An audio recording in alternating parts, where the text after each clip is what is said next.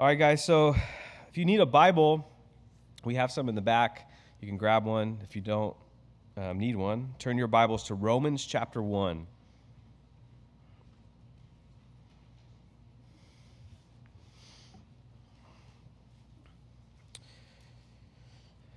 And let's pray. Jesus, we want to come before you tonight and ask, Lord, that your Holy Spirit would teach us, Lord, these things, that as we consider your word and even a passage or a book that maybe we're very familiar with, that even we know a lot about, or maybe we don't, but just we pray that your word would speak to us tonight. Lord, we need your Holy Spirit to minister to our hearts in only the way you can. And so we pray, Lord, that you would bring application to our lives personally.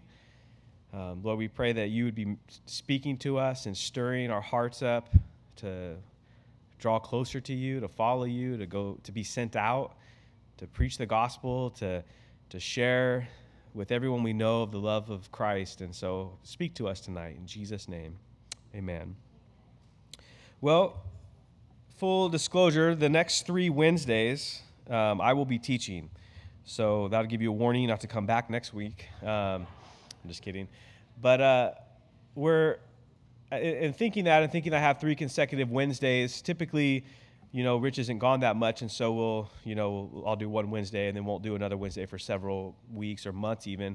And so in thinking of 3 consecutive ones, my first thought was, it'd be cool to maybe do like a Titus or a Timothy, but on Sunday mornings we're already in those chapters or in those books of the Bible. So one thing I've learned coming here is I'll never ever teach out of the same passage Rich does. It's the same week. It just won't happen. It'll be like going to a Major League Baseball game and then going to like a AAA baseball game. Like, are you guys playing the same sport? Or so. Anyway, so in just praying and kind of thinking about the different just things that were on my heart and things that I was wanting to share, the book of Romans kind of just stuck out me personally in my own life, and then just thought it would be really, really good book to spend a couple weeks in. Now, it's a long book, so we're not going to do it all in 3 weeks, but we'll tackle some pretty cool points in the first couple chapters. So if you're probably familiar, if you've been a Christian for any length of time, or really doesn't have to even be a long time, you're probably familiar with the book of Romans. It's typically a book that you first read when you're a new Christian, or a book that's recommended to people oftentimes when they're starting out walking with the Lord, or even some. I remember I had a friend have another guy read the book before he was a Christian as kind of a letter or a book to persuade him that the gospel was real, that Jesus is who he says he is. And so it's a very effective book. It's a book that I think we probably should know well, at least the context in it. You can try to memorize it. It's a pretty long book. So if you guys have good memories, you can do that if you like.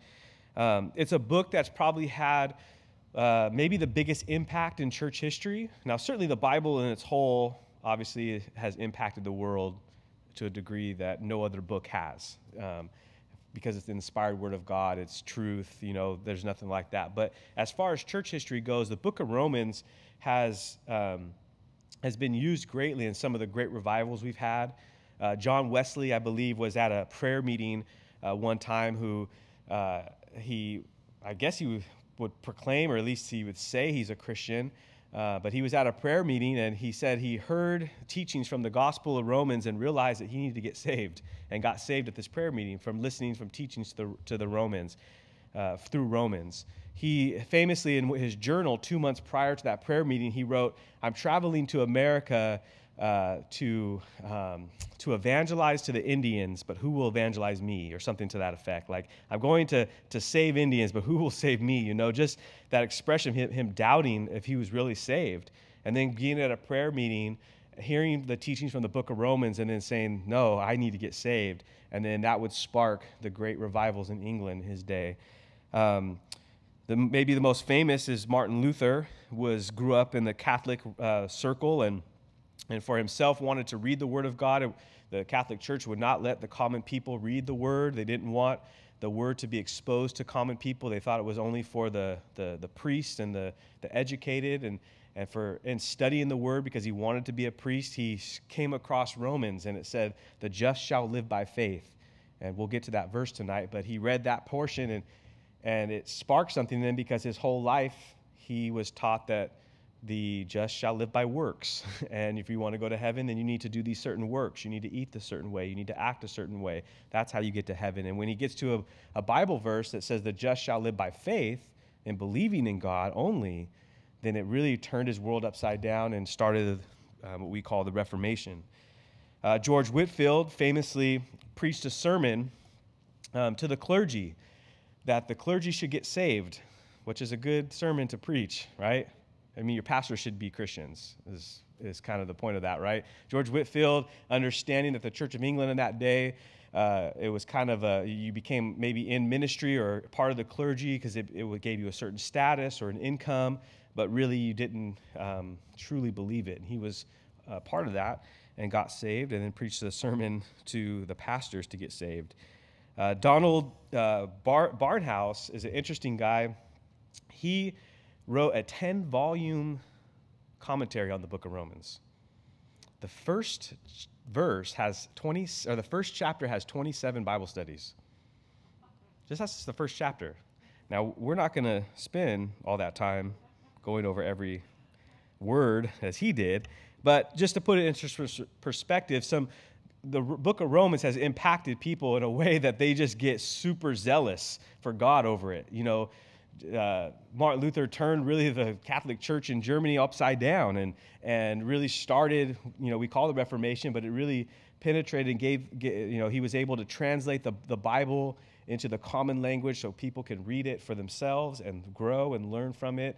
George Whitefield was a fiery preacher that was effective all over England and then even into the States, preached the gospel to Benjamin Franklin in that day. So the book of Romans, and I share all this because it's not to somehow persuade you guys that the book of Romans is an awesome book. I could have just said it's an awesome book. You guys would believe me. But I'm hoping that in the next couple weeks, you guys see as these men read it and other men like them and other women like them, as they read it and they were stirred up to learn of the simplicity that's in Christ, the power of the gospel, the truth that it speaks, that it would stir our hearts to do the same, to preach the gospel. Paul, in our passage we're even going to look at tonight, will say, I'm ready to preach the gospel. I'm not ashamed of the gospel. He would say in other parts that, Lord, if I don't preach the gospel, what am I doing? Like, what am I here for? And so the purpose of those things.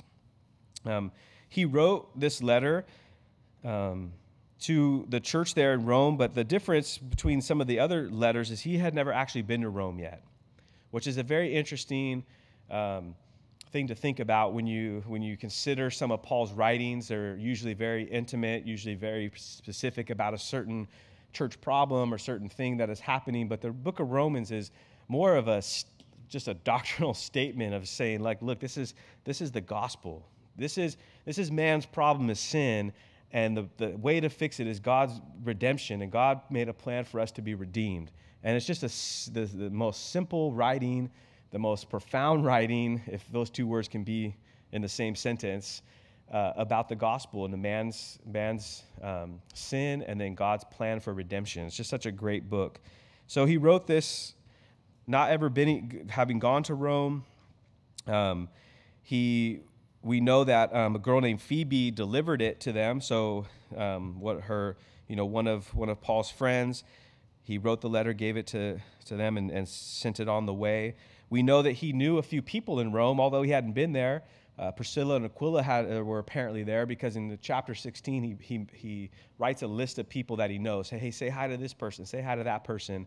And Priscilla and Aquila, I point them out because he says that say hi to them for they risk their necks for me, and tell them I thank you. Right? He says, look, these guys, whatever they did, I can't wait to meet them in heaven. Say, what'd you guys do for Paul? Like, how'd you risk your neck? What'd you do? But Paul mentions them and said, look, these guys almost died. They risked their lives for me and for the gospel's sake and for the other churches. So Paul certainly had some people that he knew there. We're not sure exactly how the gospel got to Rome. We know that there were some people from Rome on the day of Pentecost. Certainly could have happened then. Certainly, all roads led to Rome, and so the people traveling to and from Jerusalem and different parts of the area certainly could have gotten saved. But as far as we know, Paul certainly hadn't been there. Peter probably hadn't, well, maybe he had been there. We don't have any record of that yet. So we're not sure exactly if there was an apostle that went there, but we obviously know that the gospel was spread there. Now, Rome was a city not much different than many big cities that we live in that are here today. Sometimes, and it's been said before, I know Rich has said it before, sometimes we think of the Bible times as some sort of like cavemen or some sort of, they didn't have the knowledge that we have or the technology that we have, and so they were just kind of naive or ignorant men and women in those days, and they weren't sophisticated like we are today. Well, that wasn't Rome. I mean, if you ever seen pictures of the Colosseum, they built that 2,000 years ago. So it's not some mud fixture where they say, oh, look at my nice Colosseum. It's going to wash out when the rain comes. I mean, it's a massive, massive structure that's been able to stand for the most part for a couple thousand years. The Roman Empire had taken really over all the known world. They were very powerful. They implemented their own language, or they, not their own language, but, just the common language. Say, look, everybody's going to speak this language. Everybody's going to pay this tax, have this currency. Rome, very sophisticated empire, and the city of Rome in particular was the hub of all that. It's where all the Caesars would live, all the, people in politics, they would all be from Rome. So putting all that in perspective, Paul writes this amazing letter to these guys.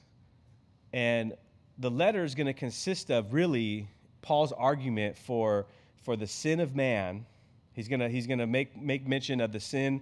He's not going to let anybody off the hook. The Jews aren't off the hook. The Gentiles aren't off the hook. The self-righteous aren't off the hook. The heathen aren't off the hook. The people who idol worship. He's going to address every person that you can think of, or any culture or any lifestyle. He's gonna hit on almost every lifestyle. And if you think, well, Paul doesn't understand the cultures of today, what about the lifestyles that they have today? Well, Paul addresses them: idolatry, homosexuality, paganism. Like everything that we deal with today, or the issues that are hot today, or they're a hot topic today. They were a hot topic then, and Paul addresses them and speaks truth about them. So he opens up his letter and he says, Paul, letting us know that's who wrote it. And this is going to be, the next 7 verses are going to be a somewhat traditional intro that Paul has. He says, a bondservant of Jesus Christ. And I love this about Paul that not in every introduction that he has, but in most introductions, if you went into all the letters that Paul wrote, you would see that he uses this word or a word like this, a servant of God, or some implying that he's some instrument used by God. And he uses the word bondservant, which is interesting for our sake tonight, because he's writing to the church in Rome, where it was estimated that probably 60 million people were slaves in the Roman Empire. 60 million people working outside of working to pay off some debt that they accumulated, or something that they don't want to work there, but they have to work there because they're being forced to, or they have to pay off something, or they owe some taxes that are unreasonable tax, or some sort of thing. There was many reasons why you would be a slave, but here Paul uses a specific word, bondservant, slave. But here's the difference that he uses. He's not a slave to Rome. Paul doesn't say, I'm a bondservant to Rome, or I'm a bondservant to Caesar, or I'm a bondservant to, whatever, Nero, or, whoever was in charge. He says, I'm a bondservant of Jesus Christ. And it's important that Paul understood that that he had a master. People will say that they're not enslaved to anything. They'll say, I'm not, you'll tell someone, you're enslaved to your sin. Like, I'm not a slave. No one's telling me. No one's telling me what to do. Well, everybody's a slave to something. It's just a matter of what you're enslaved to. If you're enslaved to drugs or alcohol or power or money or respect, we're all slaves to something. But Paul understood that he was also a slave, but he was a slave to Jesus Christ. He was a slave to the master. And he had that perspective. He understood that. And so he says, I'm a bondservant. and there's times where Paul also says that we're also bondservants. It's interesting. The verse doesn't necessarily, in Matthew 8, the verse doesn't really, I wouldn't say you can draw application out of this verse for this particular topic, but in Mark chapter 8, or Matthew chapter 8, there was a man who came to Jesus who wanted something from Jesus and needed I think it was his daughter to be healed. And he came to Jesus and says, I'm also a man under authority. I have servants that are under me, soldiers who are under me, that if I tell my servants to do this, they do that. If I tell them to go here, they go there. If I tell them to bring me something, they bring it. And in that response, or that statement that he says to Jesus, that, hey, I also have bondservants. I also have servants that say whatever I tell them to do, they do it. And Jesus responded with, man, there was no greater statement, that here's this man who has this authority and this power, and yet he was coming to Jesus in such humility and saying, hey, I'm recognizing that you have the authority. And just like my servants would do whatever I say, I'm willing to do whatever you say. And so it's such a great word. It's not a word that we, that my translation says bondservant. Now, I think the Old King James, still uses the word slave. Slave has a negative connotation, especially in our culture for sure. And then he says this, called to be an apostle, or you can say called an apostle. One thing to note when you're reading your Bible, when you see words in italics, they're put there later on by the people who put together the actual Bible, put together the books and put it in a form that we call the Holy Bible, or the whatever, format you want to call it. They were put there to sometimes make more sense of the passage. Like, if you put this to be, then it kind of makes a better understanding. Sometimes it's helpful, sometimes it's not. We'll find out later. We'll find out in a certain section that it shouldn't even be there. But called to be an apostle. An apostle, we think of obviously John, Peter, Matthew, the 12 that Jesus chose. Minus Judas, but we believe Paul kind of replaced that. And we look at these guys as an apostle, but really the word it means to be sent out. We get the Latin word missionary, or the word missionary is the Latin root or Latin form of that Greek word, apostle. It just means to be sent out. And what I want to say about this is Paul uses these words, and I believe that, and obviously he's inspired by the word of God, but I think he uses these words in this order in particular. That Paul understood he was a servant of Jesus first, then he was an apostle.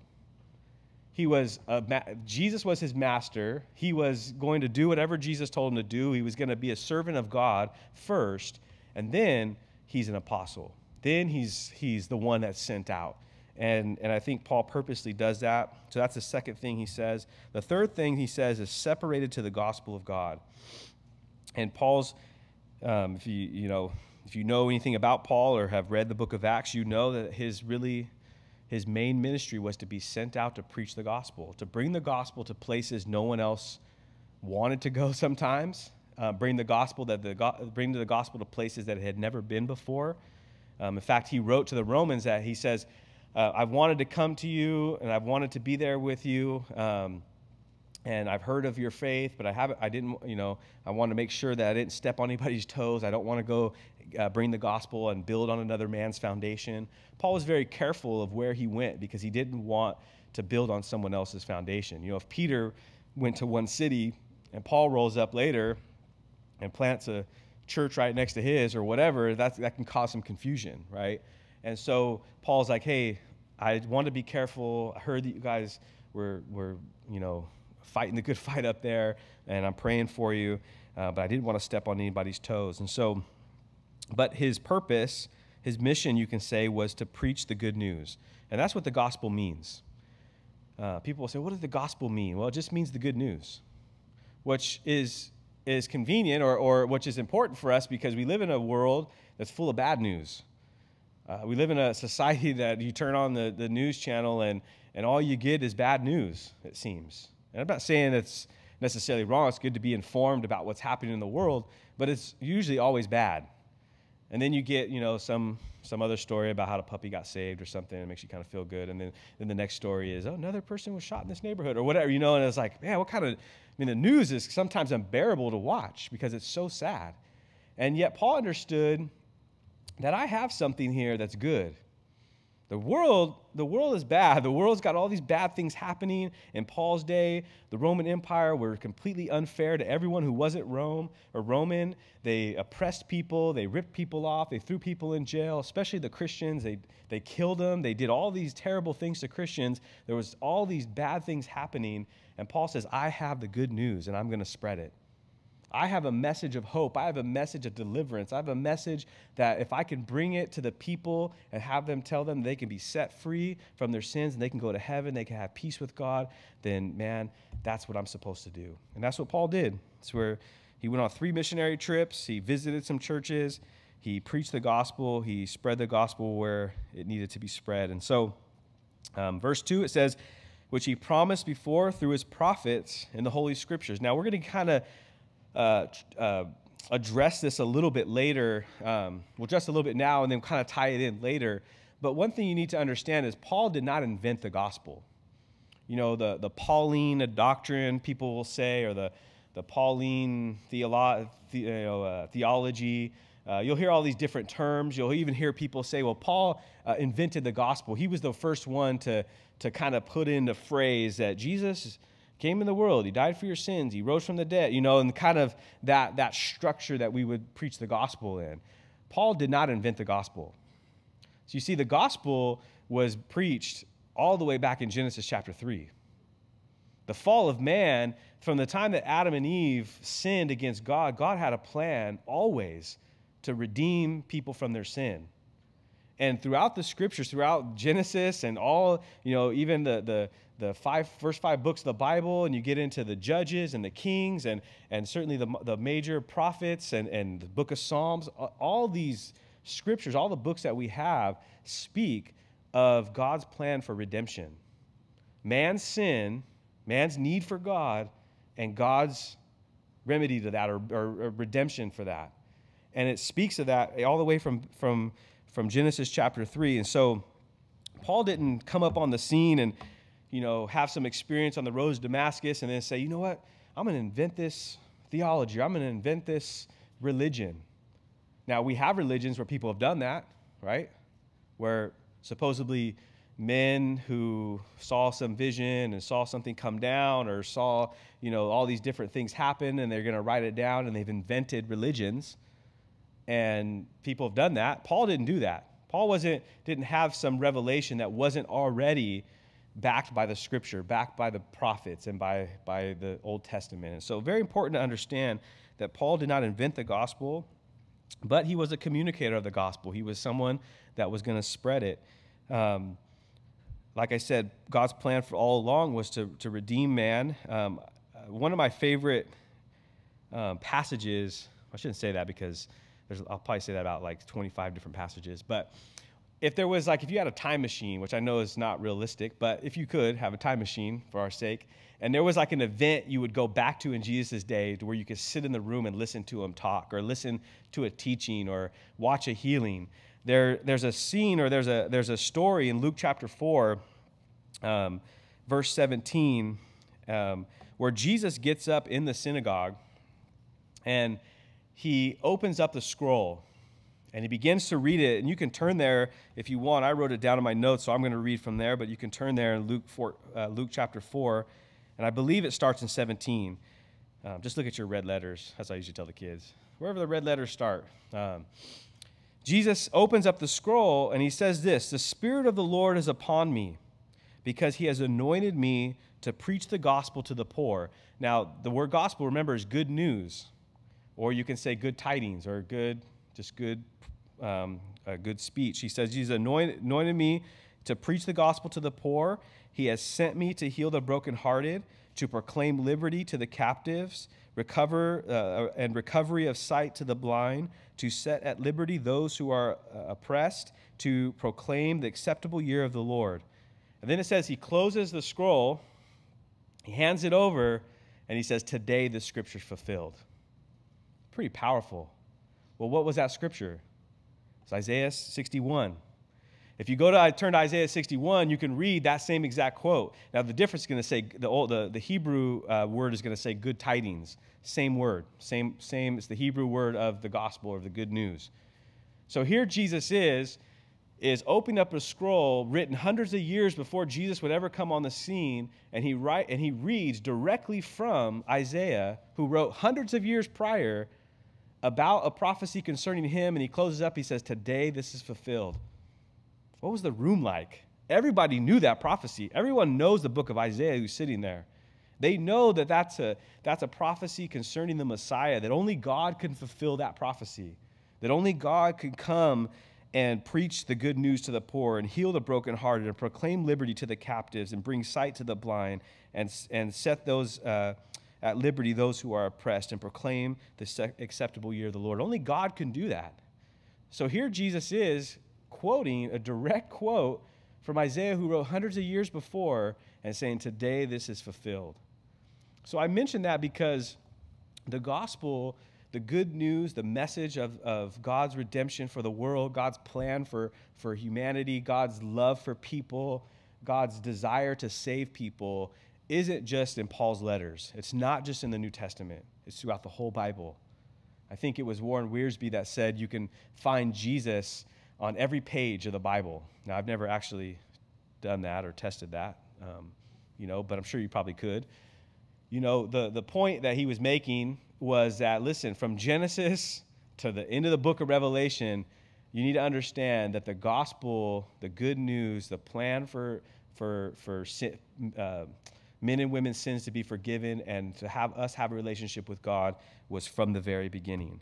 God created us for that very purpose, right? He created us that we would walk with him, that Adam had the advantage over all of us. He was able to walk with God in the garden in the cool of the day.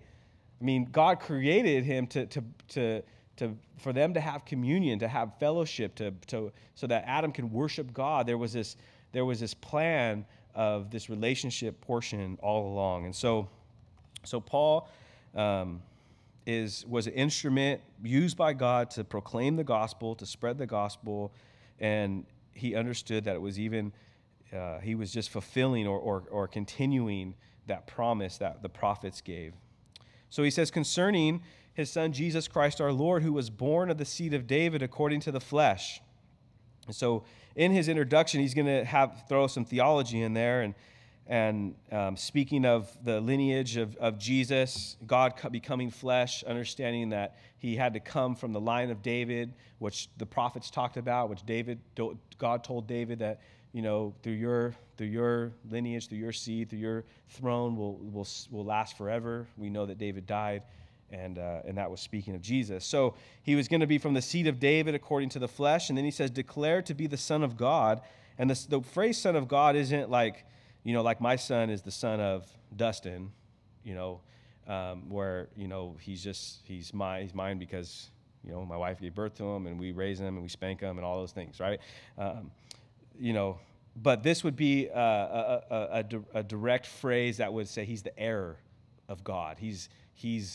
There's God and there's the Son of God. There's God, the Son of God. He's the heir of God. That he, though it says Son of God, it really is a phrase that would imply that he is God. Has the rightful place as God, with power according to the Spirit of holiness by the resurrection from the dead. Now, this is important that Paul writes this, and it's important for us to understand what separates Christianity and the relationship that we have with God from the rest of other religions, or whatever you want to call them, the rest of the world, is that Jesus rose from the dead. The power is in the resurrection. The truth is that Jesus did come into the world. He did teach as no one ever taught before. People said that. He speaks with such authority that we've never heard before. He not only healed people, he not only taught with such great authority, he wasn't only the nicest person you could ever meet. He was tempted every way and didn't sin. He was arrested, he was killed, but the important point is that he rose from the dead. Because you see, if you look at other things that people believe or they worship, you can look at Muhammad and he's dead, and you can dig up his bones. Now, that may cause a war if you try to do that, but you could do it. You could go, you can Nostradamus, Buddha, any of these men or women who somehow influenced other people to believe some doctrine that they've created. You can go back and you can dig up their bones and find them. Guess what? You can search all day long and try to find Jesus' bones. You're never going to. There's an empty tomb in Jerusalem. And you can search far and wide, and you can search every square mile in the whole world. You will never find the bones of Jesus. You'll never find any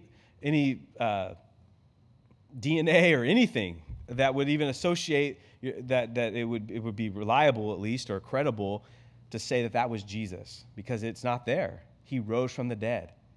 And that's an important factor when we're preaching the gospel, because it's not just Jesus was a good person. You should believe in Jesus because he's good, because he says good things. You should believe in Jesus because he healed people. You should believe in Jesus because he said really cool things and he was a great teacher. No, we believe in Jesus because he came in the world and died for our sins and he rose from the dead. And he showed the power of God.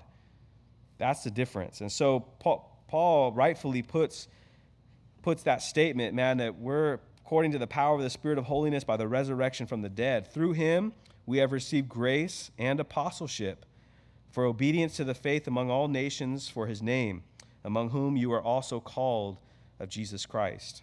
So kind of a good statement there. In verse 7, he says, to all who are in Elk Grove. Now, you may have a different translation. Your translation may say Rome, but mine says Elk Grove here. I'm not sure why. But all who are in Rome, he says, beloved of God. An endearing statement. Yeah, you're beloved by God. You need to know that. You need to know that God loves you and that you're his beloved. And then he says, called to be saints. Now, this is where you can really take that to be out, because it's not that you somehow can get to saint status. When you receive Jesus in your life and he's forgiven you of your sins, he's washed you clean, you're a saint.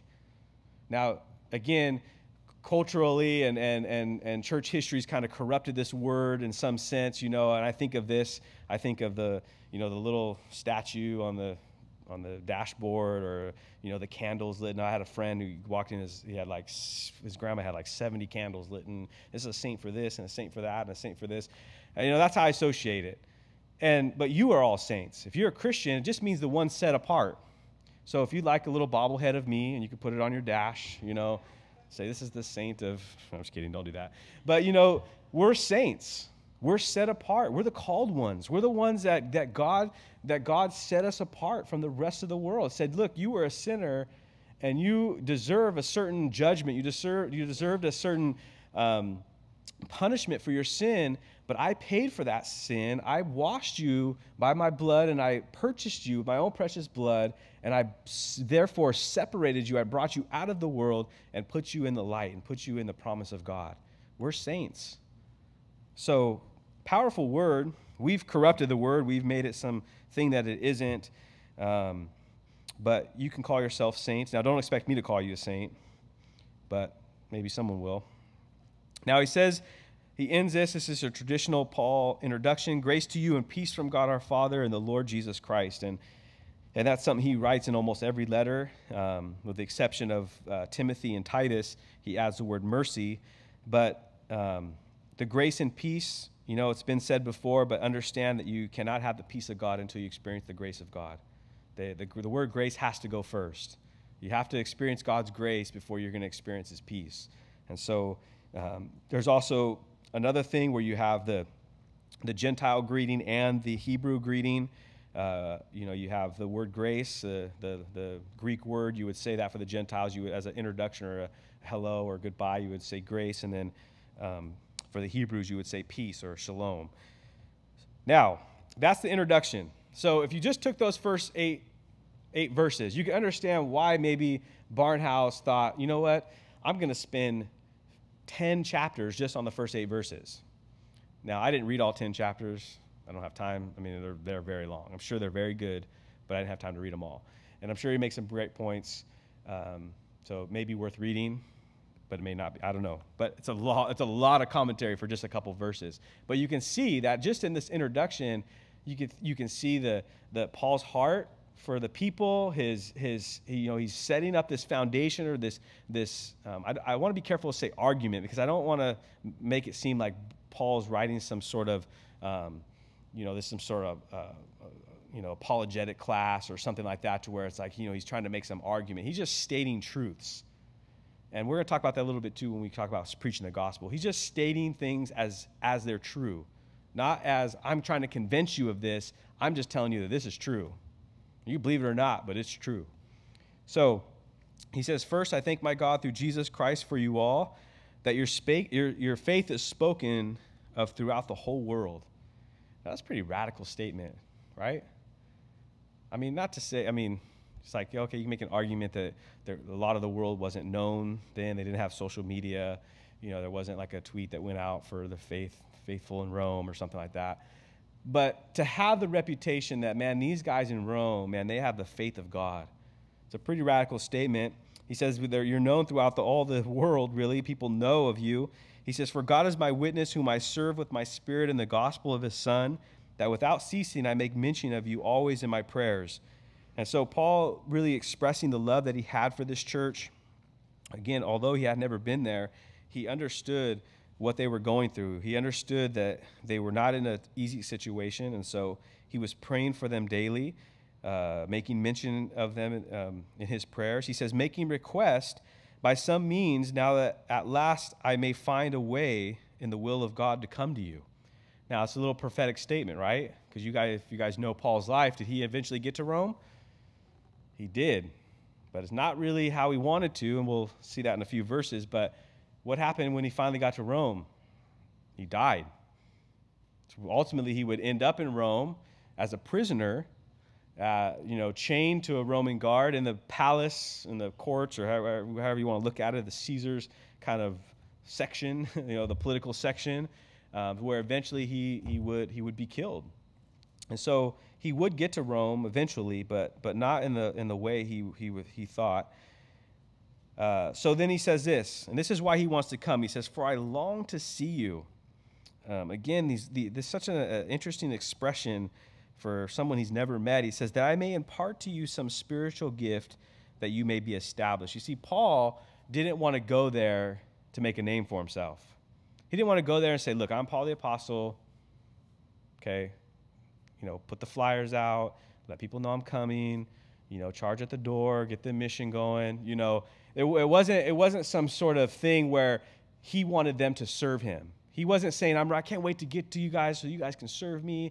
I heard you guys have some good coffee in Rome, some pour-overs and some pizza. You guys invented pizza yet? Like Italians, right? Meatballs. Heard you guys got good food, whatever. Like he wasn't writing so that the people can serve him.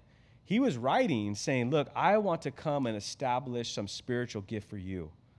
I want to come minister to you. And not just give a material gift, not just give something that isn't going to last or that's going to be temporary, but he wanted to impart something that only God can impart to someone. And that's a spiritual gift, something that's lasting. And you guys have experienced this. I have experienced this. I've been coming to this church since I got saved. And I've been benefited by the spiritual gift of that Rich has in Bible teaching. He has the gift of teaching. And I've experienced it, and I've blessed by it, and I've grown from it, from him imparting some spiritual gift to us or to me. I look at it as me, and he may be talking to you guys too, but I think he's talking to me most of the time. And those things are valuable. Those things, if the building goes away, if the chairs fall apart, if the city decides we don't want you guys meeting anymore, your conditional use permit is taken away. If I get fired, hopefully not, but if I do, those things that were imparted to me, the spiritual part, those things are going to last forever. Those things can't go away. The lessons that I've learned, the things that I've been taught, the things that I've been able to see and grow from, those things are a blessing. And you guys have experienced those things, and you've imparted those into other people, those spiritual gifts. And I would encourage you, material gifts can be a blessing, and they are. Sometimes the Lord prompts you, if someone has a great gift in that way to be able to maybe bless someone financially or whatever the case may be. They can be many blessings for that. But there's nothing like using your spiritual gifts that God's given you. There's nothing like talking with someone and God giving you a word of wisdom, or talking with someone, or someone talking to you and then God giving them a word of knowledge or a word for you, and then you hear it and you're like, whoa, that guy he never knew I was going through that. So Paul was wanting to do that to us so that they can be established. And then he says this, that is that I may be encouraged together with you by the mutual faith that we both have. Let me tell you guys something. There's nothing like being a Christian. Now, I don't know what kind of sports teams you follow. Mine have been disappointed me for a long time now. But I don't know which ones just have you guys follow. And I don't know, maybe some of you guys are Warriors fans and you know the disappointment of last year, but then you think of the year before that. Or maybe you're Cleveland fans. You think, oh, man, the championship, we finally brought it to Cleveland. And there's this excitement. And, I remember being at the airport one time with Rich, and he had a Boston Red Sox hat on. And we're like on one side of the airport walking this way, and this other guy is going the opposite direction. There's hundreds of people at this airport, and I hear this guy, "Go Sox!" And I'm like, what the heck? What was that? And this guy's some fan, sees Rich's hat through the pile of people, and he feels the expression just to yell out, "Go Sox!" I'm like, this is some weird. Red Sox fans are weird, right? So I don't know what team you follow, what you're into, but listen, when you surround yourselves with people who love Jesus and you walk with the Lord for a certain amount of time and you start to develop those friendships and you start to create this fellowship and this communion with other people, there's nothing like it.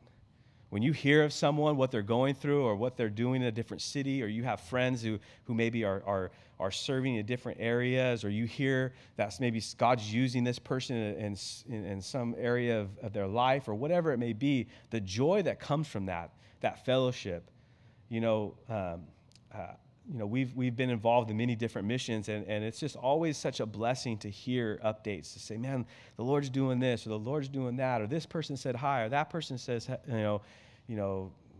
we wish we could see you. Rich shows the videos of the guys at the school sharing messages to us, and most of you guys will never meet those guys, and yet they feel the love. They feel like their home church is Calvary Chapel Laguna Creek and Calvary Chapel Vero. Their pastors are Jim and Rich. They're just as much. They feel as much part of our fellowship as if they were here, because of that love, that encouragement that we've been able to have with them over the years, the mutual faith. So I encourage you, surround yourself with some friends, man, that walk by faith. You be a person that walks by faith, and you will never have a dull moment as a Christian. Christianity has been the most exciting things in the whole world. Before the age of 30, which I'll be 31 soon, so I'm going to say 30. By the time I got saved at almost 17 to 31-ish, 30 years old, I've been able to go to, Malaysia, Ghana, Ukraine, Belgrade, Hungary. I think I counted one time, it was like 13 different countries or something like that. And listen, that's not to be boastful and like, oh, I went to all these countries, because listen, I ain't nothing to boast about it. Being on a plane that long is miserable. Getting sick. I got weird things on my leg that grow. You don't want any part of that, okay? So it's not glamorous, oh, you travel a lot. It's like, yeah, you want to go? Like, you want to go instead? But the point is listen, following Jesus, I've never had a dull moment. Watching God work and hearing the things that God does in people's lives, man, it's such a great joy. And so Paul felt that. He says, man, I haven't met you guys. I haven't been there, but man, we need to go. I need to go there. We're involved in Ukraine because Rich went to Ukraine, never had been there before, didn't know anyone except for he found out that he knew one person there really well. And he gets back and he says, dude, you got to go. And he was telling me about the work that was happening. And he was like, we got to go. Well, that was 4 or 5 years ago. He's never been back. And I've gone four or five times. And so I went going, not ever had gone, not knowing anyone, but hearing of their faith, hearing of the work of God, and being excited. And so such a great little statement. And we'll finish up here. He says, now that I want you to be aware, brethren, that I often planned to come to you, that I might have some, but was hindered until now, that I might have some fruit among you also, just as with the other Gentiles. So, if you're someone who kind of plans something and it doesn't work out, you're in the same boat as Paul. So be encouraged. It's not really encouraging when you plan something and God closes the door. It's like, Lord, are you sure? And then he says this, I'm a debtor to both the Greeks and the barbarians. Barbarians would be a word used for anyone who didn't speak Greek, to the wise and to the unwise, to the educated and to the uneducated. And Paul's heart is that he felt that he had a certain debt. You know, you guys know Paul's story. For time's sake, we won't get completely into it. But Paul persecuted the church. He was against the work of Jesus, or the Jesus movement happening. He was against it. He was responsible for putting Christians in jail, being killed. He held the coats while they stoned Stephen. You know, Paul is this radical, zealous dude for the law, and God saves him. And he felt since that point that he had a certain debt that he owed, or something. I don't know, how you phrase it, but he felt like, you know what? Because what God saved me from, I got to preach the gospel to everybody. Every person I'm indebted to, they need to know the gospel. And so he did that. And so he says this, so much as is in me, I am ready to preach the gospel to all who are in Rome also. You see, Paul had a certain readiness to proclaim the good news. It wasn't that he was thinking, you know what, I gotta really work up. I gotta kind of get in the mood. I kind of, maybe I'll go to this class, this 4-week class, or I'll go to kind of gear up. Paul was ready. He was ready to preach the gospel. He felt that, look, if there's someone out there that doesn't know Jesus, they need to know Jesus, and I'm ready to go. And because then he says this, for I am not ashamed of the gospel of Christ, for it is the power of God to salvation for everyone who believes, for the Jew first and also for the Greek. And I think this is the key. And this is what I want to end, the point and the application I want to end with tonight, is that Paul was ready to preach the gospel because he understood something. He understood that it's the power of God to salvation for anyone who would believe. You see, Paul didn't get into debates about the gospel. I mean, there are some cases, where, I think Mars Hill, there's a couple other places, but most of the time, he didn't try to convince or argue the fact that God was real, that Jesus came and he died for the sins. He preached the gospel, and he just shared it because it's true. He told the Corinthians, I didn't desire to know anything among you except for Jesus Christ and him crucified. I didn't speak to you with great speech or elegancy or like some sort of, I wasn't some dynamic teacher, but I told you and I preached the simplicity that's in Christ, that Jesus Christ died for our sins and rose from the dead. And that was the power of his message. The power of the message, and don't misunderstand me, there's a time and place to try to convince somebody that there's a God, that God loves them. All those things are true. But for the gospel's sake, it's the power of God, right? The power of God to salvation. That if you just preach the gospel, if you spend most of your time just preaching the gospel, it is going to have a bigger impact than you trying to argue theology or argue what word means or what this thing means or what that thing means. Just preach the gospel. Just tell people Jesus loves them so much that God sent his son in the world to die for their sins, that if anybody would believe him, they would not perish but have everlasting life and walk away. It'd blow their mind, right? I would assume, maybe not all of you, so I don't want to overstate something, but most of us in this room, when we got saved, I got saved pretty much in a Bible study, and the Bible teacher did not somehow give me some 10-point reason why there's a God, or 10-point reason why these certain things happen. He got up and said, listen, God thinks you're awesome, and he thinks you're special, and he loves you, and despite what you've done or what you think you've done, God still loves you and still died for your sins, and he still rose from the dead, and that whether you believe him or not, it doesn't change the fact that those things are true. And I thought, wow, you're right. It doesn't matter.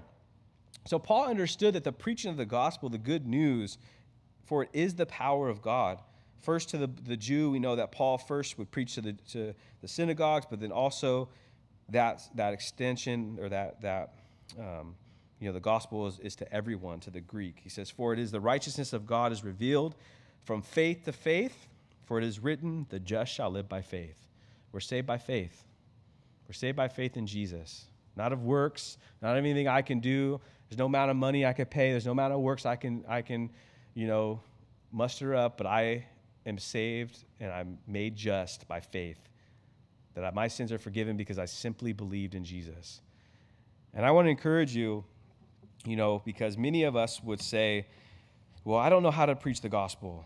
I'm not Greg Laurie, or I'm not Billy Graham, or I'm not whoever we think of when we think of evangelists or preaching the gospel. Listen, the gospel is not a new message. The gospel is not something that Paul invented and that Paul patented, and the only person who could preach it is Paul. No, it's not true. Isaiah preached the gospel. Jeremiah preached the gospel. Moses preached the gospel. Joshua preached the gospel. There's scriptures, the prophets in the Old Testament speak of the need for the need for man, the need that man has for God and the forgiveness of sins. And the New Testament gives us what happened. There's sin, we need God, and guess what? God sent Jesus. And Jesus was the propitiation for our sins, and not only for my sins or your sins, but for the sins of the whole world. And that by believing in him, that our sins could be forgiven, and we could be made right with God, and we can have the promise and the hope of heaven because of what Jesus did. That's a message from Genesis chapter 3. So my encouragement to you tonight is don't get caught up in complicating the gospel. Just preach the gospel. It's the power of God and the salvation. Paul was ready. He was ready to tell people. He felt like he was indebted, that if I don't tell you, I'm ripping you off. If I don't tell you about the good news, if I don't tell you about Jesus, I'm doing a disservice to you because it's the power of God and His salvation. You could be saved because God loves us. And so it's a simple message. We just have to preach it. If you're into the debating the theology and the eschatology and the other ologies that I don't know how to say, go for it. That maybe God's given you that open door, that gift.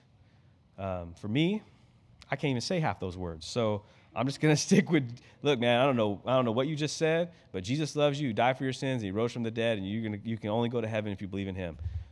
And I'm going to walk away and hopefully not throw up when I say it, right? I get nervous still. I get nervous just being here. I get nervous with the kids. Those kids are tough, man. They know, that doesn't make any sense. It's you know what? Your mom's here. Just kidding. Let's pray. Jesus, we thank you so much for making it so simple for us. Lord, we're here tonight. I'm assuming that we're here tonight because we've heard the gospel and we heard the good news and we heard that we can receive it, and there wasn't anything that we had to do but just receive it by faith. And Lord, we understood that the power of that message, the power of the simplicity that's in you, saved us, Lord. It made us reason with you. It made us consider our own selves and our need for you, and made us turn to you and repent. And so we thank you for that, Lord. And I pray that we wouldn't forget that same message that we heard whenever that day was, that same message is true today, and just as powerful for someone else who doesn't know it, and just as meaningful and just as truthful and just as loving and gracious as it when we heard it. Lord, help us to preach it to others and to tell everyone, Lord, of this great need that they have for you, Jesus. So thank you again, just making it simple for us. We love you in Jesus' name. Amen.